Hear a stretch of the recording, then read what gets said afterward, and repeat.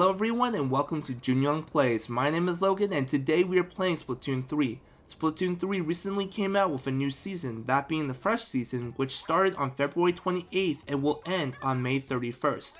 In the last season, I didn't do as well as I would like to hope. I only got up to catalog level 75. This time around though, I hope to go all the way so I can have everything unlocked by the end of the season. I'm very excited to get started. Here we go. Alright guys, here we are at the Manta Maria, the new map that was released for the Fresh season. Joining me today is Jenna and Isaiah, and I'm very excited to get started. Dude, this map looks gorgeous.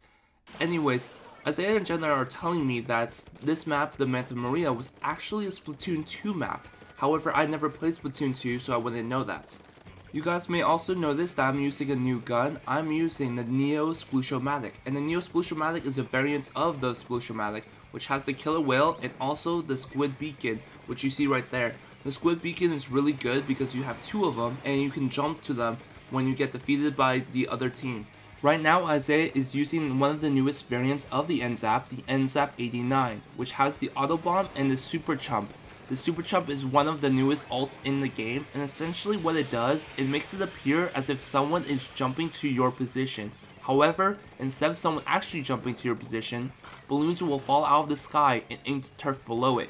You can pop the balloons to minimize their coverage though. It is not my favorite ult, but it does get a lot of coverage if undisturbed. I'm gonna get this guy right here. Got him.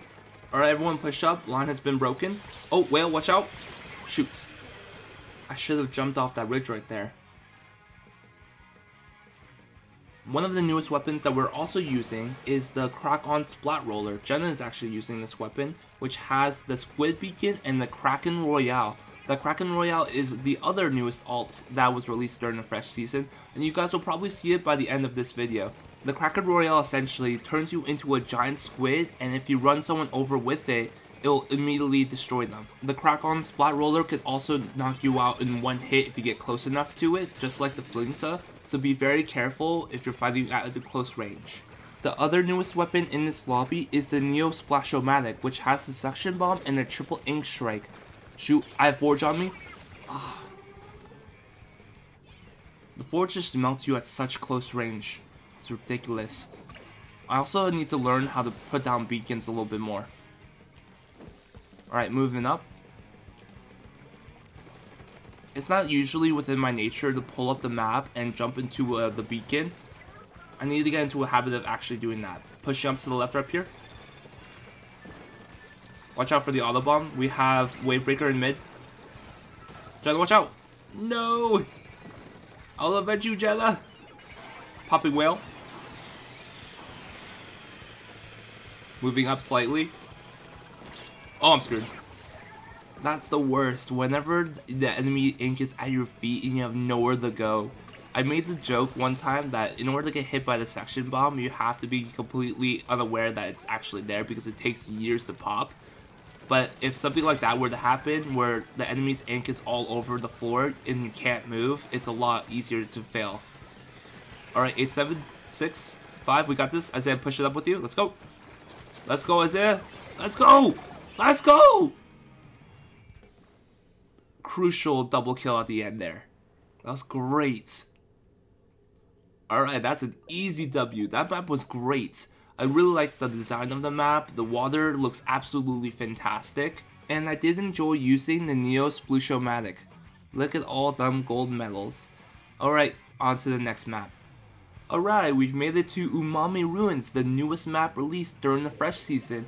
So unlike the Manta Maria, Umami Ruins is actually a new map. It's not from Splatoon 1 or 2. It's exclusively to Splatoon 3. Also, you guys may notice that I switched weapons, so I'm no longer using the Neo Sploosh-o-matic. I am now using the Tri-Slosher Nouveau. Now the Tri-Slosher Nouveau has the same stats as the Tri-Slosher. The only difference being is that its sub is the Fizzy Bomb and its ult is the Tacticooler.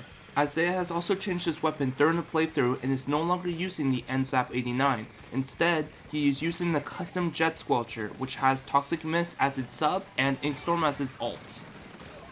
We have Tentacooler mid. We just defeated the crab. Watch out, Reslider. Jenna, no! I got you. Oh shoot, we have Kraken. So this right here is the new ult. It can surge forward in a powerful ray, and if it runs you over, you're done. Oh, double kill. Let's go. Pushing up. Pushing up. Almost have him. Triple kill. Let's go. And this is why I love the Tri-Slosher Nouveau. You don't necessarily need to be too accurate with it, but it's a great Slayer weapon at close range. As I was saying before, I was really interrupted by all the ults that were going on. The Jet Sculptures are a good weapon to have, the one that Isaiah is using, but the only reason why I don't really like using them is because I'm not very accurate with it. The Jet Sculpture itself has long range, and if you're not accurate, it's not a good gun for you to have. Drop a Tentacooler down mid. It's always a good idea to use it this way once Tentacooler is down, so let your teammates know where it is. We have Brush movement on right side, got him. Let's go, Isaiah. Unstoppable team when we're together. Another reason why I like the Tri-Slosher Nouveau is because of the Tentacooler. In the last episode of Splatoon that we filmed, I mentioned how the Tentacooler gives you a lot of buffs. However, I don't think I mentioned that the Tentacooler will also give you quick respawn, which means that even if you are defeated by the enemy, you'll be able to push up into enemy lines once again really quickly. For the most part, I think that we have been controlling the middle of the map, or at least I think this is the middle of the map.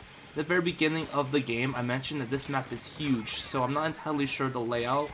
Oh shoot, trade-off brush on left side. Oh dang it, I had tactical already. I have to make sure that I use that. Shoot, missed opportunity. Well, anyways, like I was saying before the brush splatted me, this map is huge, and I'm not entirely sure of the exact layout of the map.